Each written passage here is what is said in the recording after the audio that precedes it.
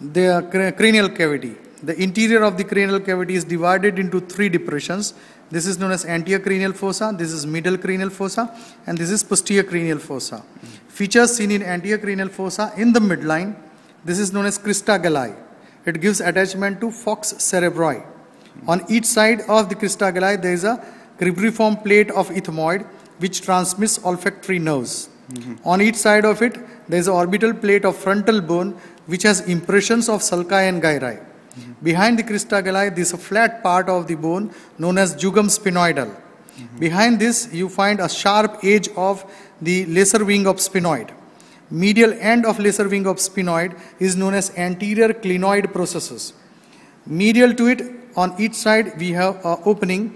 This is known as optic canal, which transmits optic nerve and ophthalmic artery. Below the lesser wing of sphenoid, there is a comma-shaped fissure which is known as superior orbital fissure, which transmits 3rd, 4th and 6th cranial nerve and ophthalmic division of trigeminal nerve.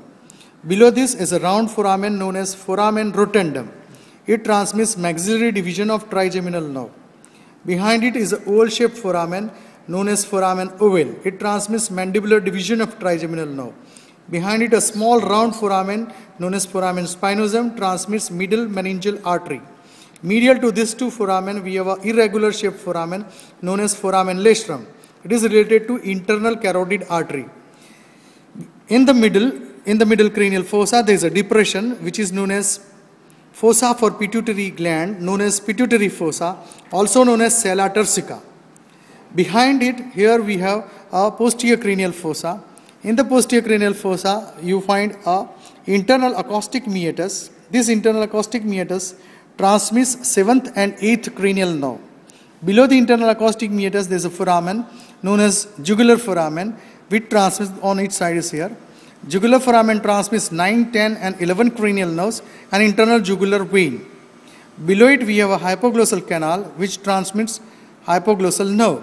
In the middle, we have a large foramen. Foramen magnum transmits the spinal cord, meninges, vertebral artery and spinal accessory nerve. Other things, apart from foramina, you find important relations of venous sinuses. On each side of the pituitary gland here, pituitary fossa, on each side you find cavernous sinus. So this is the relation of cavernous sinus. This point in the center is known as confluence of sinuses, means meeting of all sinuses. From above there is a superior sagittal sinus. From below here is the occipital sinus. On each side we have a right and left transverse sinus. And transverse sinus continues as the sigmoid sinus. So this is the groove for sigmoid sinus. Sigmoid sinus continues as internal jugular vein. At the upper border of this bone, we have a superior petrosal sinus. And the lower border of this bone, we have a inferior petrosal sinus. At the lesser wing of sphenoid, we have a spinoparietal sinus. In the middle cranial fossa, we have relation of the artery. This is the groove for middle meningeal artery. So this is some important relations of the blood